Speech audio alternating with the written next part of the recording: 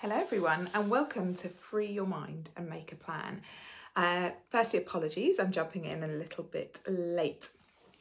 So hopefully you can either join me live or catch up on replay. And if you are catching up on replay, please do share your comments and your thoughts and your questions.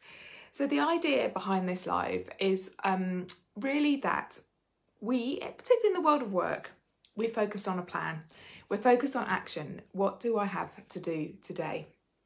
And we maybe spend in our work life, we might spend a little bit of time at the beginning of the year planning, working out where we're heading, but then just life starts throwing stuff at us and we've got our emails, we've got our meetings, we've got stuff happening and we start to do and we start to do and we start to do and we start to do. And the output of that is overwhelm and burnout. And I'm seeing it more and more. It's just an ongoing legacy from the pandemic. A lot of my clients work in the charity sector. The need is great. We can always be doing more, so we keep doing. And as I say, this leads to stress, anxiety, burnout, overwhelm, and we come into this point of overactivity. And what I want to share with you today is really a matrix to help you think about where are you in this? How are you balancing doing the activity, the strategy, the process, along with our emotions, our feelings, our thoughts, our well-being, taking a step back. So we've got the kind of zoom in, zoom out. We've got our feelings versus doing and action. And another way to see this is, our left and our right side of the brain. I always forget which side of it is, but one side of our brain is focusing on our thinking and our doing and our action, and the other side is more of our emotional side of the brain. And we have two sides of our brain and we need to balance both. We need to not suppress one side, to sort of suppress our emotions and feelings and just keep doing. So it's really important that we think about these two sides in our lives, in our strategy, in our work life, in when we're supporting people. So when you manage someone and all of the conversation is, what are you doing? How's it working? And you're not taking enough time to think about their emotional well-being, their overall well-being, asking how they are, how they're feeling, talking about it from a different perspective, bringing feelings and emotions into the workplace, then you're missing half of the work. And if you are supporting someone who is either facing into overwhelm or burnout, or they are in what I would call a passive or no action stage, which is where they're procrastinating, demotivated, disengaged, resentful, passive aggressive, that's because they're low on the kind of strategy and the focus and the more practical side of things, but they're also low on the well-being and the energy side of things. So these are the two places where we don't want to be. So if you imagine a matrix, on the vertical, you've got your energetics, your self-belief, your thoughts, your feelings, your well-being, all the soft stuff, but 100% important stuff. And on the bottom, you've got strategy, you've got skills, you've got experience, you've got process, you've got practical action, learning. So in the bottom left, by where these two connect, this is the passive space where you're not taking any action. You are feeling that lack of ownership of self, ownership of your own sense of personal power, responsibility and ability to move forward. And that is where we reduce ourselves to a passive state. We don't take action. We feel sorry for ourselves. We're bitter, we're resentful, we're angry, disappointed, hurt. All of these things sit in that space.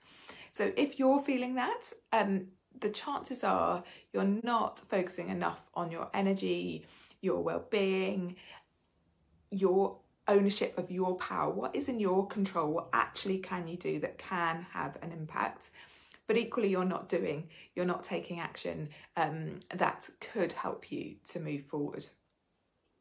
And then this other space is the over control. So this is where I see a lot of people, because you're capable, you're skilled, you're knowledgeable, and you know that actually if you need to show up, you need to work harder.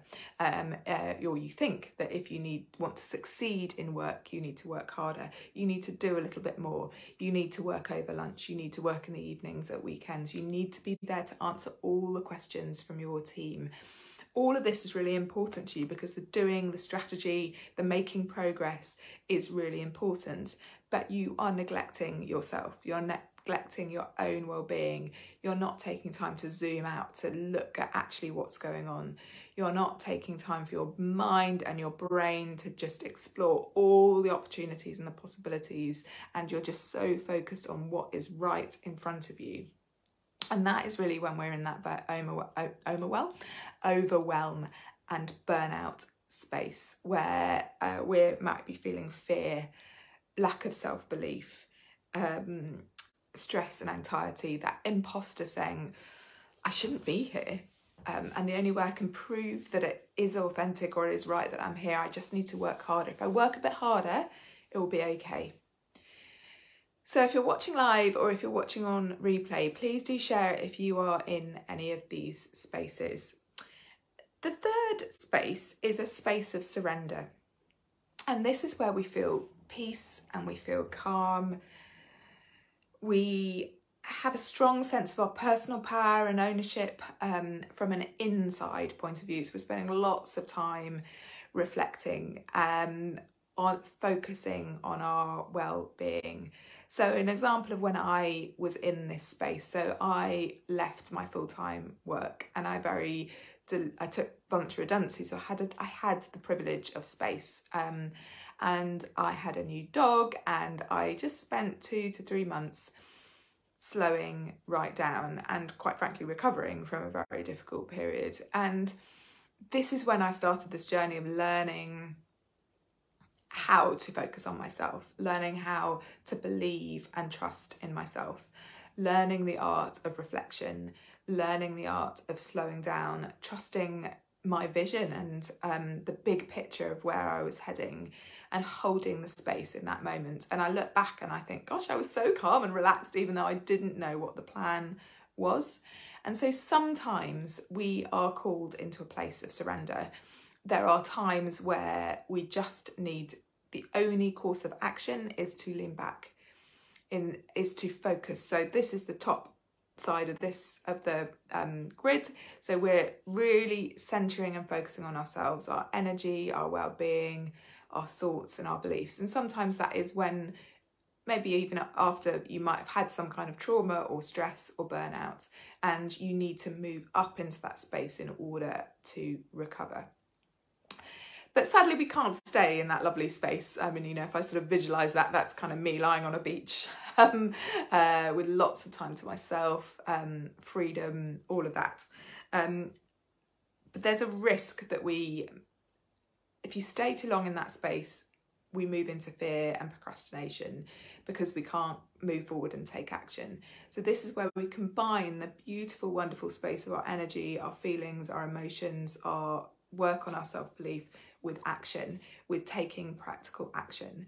So if you want to, achieve something in your life, so say you're dreaming of having a wonderful birthday party and you're imagining all of your friends around, and you just think, I'm so excited about my birthday party, it's going to be amazing. In order to make your birthday party happen, you have to take action. You have to find a venue, you have to sort the food and the drink out, you have to invite your friends. So that's how I like to see it. If we want to achieve this wonderful birthday party, if we want to have what we want, we have to take action. It doesn't just happen for us. And that's when we move into the strategy space. And to say that this applies for both home and work. So if you're at home, if you're thinking about your personal life, you might take it in that view, but also when you're managing somebody else, your role is to help them to know when to surrender, to know when to pull back, but also, and your team to know when to surrender and pull back. Actually, let's step away for a day. Let's reflect or stop at the beginning of this meeting, even if it's for 5 minutes. So you can move in and out of surrender and action. And that's the skill, to know when to pull back, to stop, to lean back, and when to move forward. So where we want to be is in this place of deep inner peace and calm, of our ability to step in and out of surrender and action, of our self-belief, our deep core owning our power. I sort of always sit up when I do that, that sense of our true understanding of who we are, our values, what matters most, a knowledge of us, an understanding of our strengths, but also an awareness of our skills, what we bring to the table, and having a plan. How are we going to do it? How are we going to get to where we want to get to?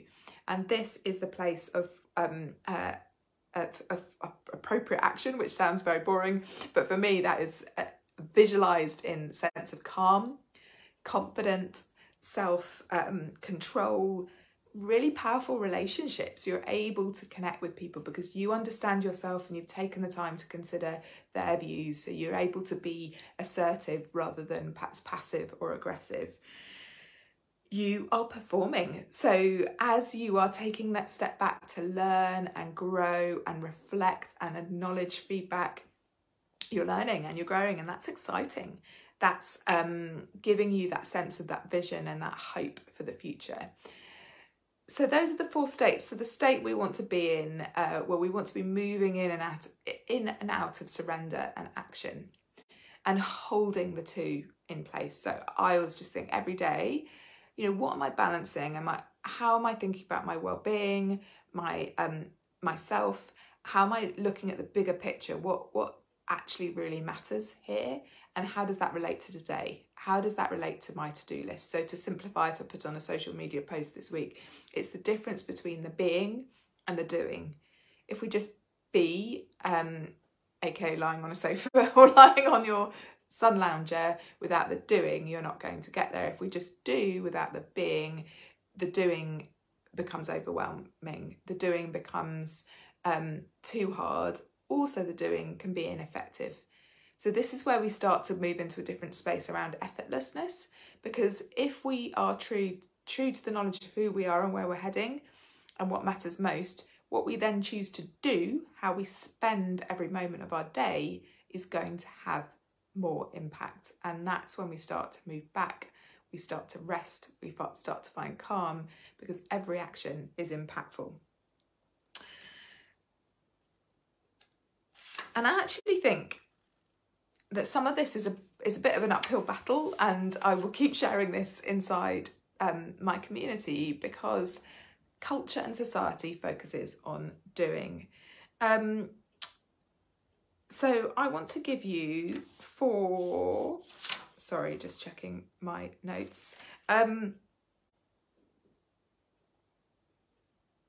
going to give you 4 steps to think about how you can move from the passive or the overactive, and then I'm going to give you 4 ideas for action, 2 around the soft stuff and 2 around the action stuff.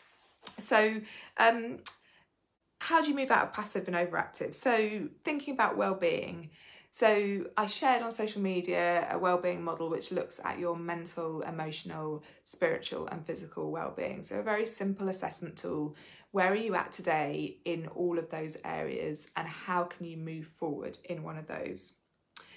And everything I share right now is stuff that you can do for yourself, and if you manage other people, you can apply that to managing other people. So hopefully that this is useful for that too. Then ask coaching questions. So coaching questions enable us to take that step back and remove ourselves from perhaps the sort of detail and the things that are holding us back. Then step back, so set a vision, so zoom right out. And every day I like to think, actually, what am I doing today that is on the sort of balance well-being side, and what am I doing on the practical side? So almost put your balance and your well-being on your to-do list.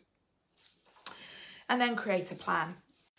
And so a few of my ideas really, to include soft stuff in meetings. So ask people, how are you feeling? Share your limiting thoughts. Encourage people to use that language of saying, you know, I'm struggling with the thought that I am not able to do this presentation, or I'm not good enough to write this report. So share those feelings. Talk about growth and learning, both for yourself, but as a team. And another way you can do this if you're leading a team is to facilitate thinking sessions, to say, look, we're going to have no agenda here. Let's just think about how we can think. You know, what are we assuming that's holding us back? What are those stories? Are they true? If they're not true, what is the more liberating assumption, and what action can we take? Incorporate feedback regularly into your working life. Ask for feedback and give feedback. Even if you don't manage people, just make sure you're doing that regularly, because feedback builds a culture of trust and growth. Keep going back to your objectives. So I shared this morning on LinkedIn around kind of zooming out. So remember where you're heading. So if your team or you are facing into overwhelm, zoom right out. Actually, where are we heading, and what you're going to be able to do today that will help you get there. And you'll start to see some things just actually don't matter and need to come off your to-do list. And then the final really practical tool is a prioritization tool, which I think is similar to that zoom out tool. You know, what's going to have the most impact and what's easy to do. So remember, we want to not overwhelm our time and our capacity. We want to do things that are going to have the most impact and are easy to do. So following do a quick prioritization matrix. So those are my tips and my ideas for action. So include soft stuff in meetings, keep going back to objectives, zoom in and out all the time, regularly, just zoom in and out, and think about your priorities. So what is going to have the most impact and what is easiest to do. So hopefully that tool has been helpful for you to think about that balance. I just do my visual on my hands, because every day I think, actually, how am I balancing those two? And it's a constant adjustment. And it might be one week you're just really going on the to-do and the action, but make sure you're building in time after that for the reflection, for the self-work. So both are super, super important for us to come into that place of calm, confidence, having wonderful, powerful relationships, both at work and at home, in all of our lives, having an impact in what we do. So I'd love to hear how that was helpful for you, whether it resonated. To just simplify it right down to those two things. I'm going to have to jump off because my dog is being a bit noisy. So I hope you have a wonderful week, and I look forward to seeing you next week.